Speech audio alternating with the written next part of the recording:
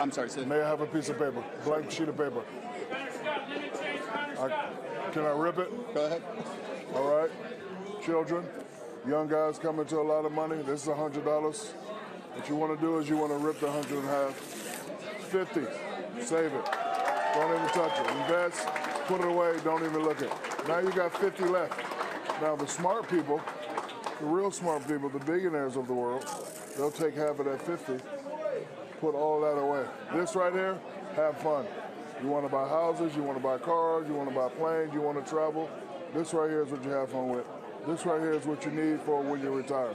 So you invest, you put it away, you save it, you don't touch it.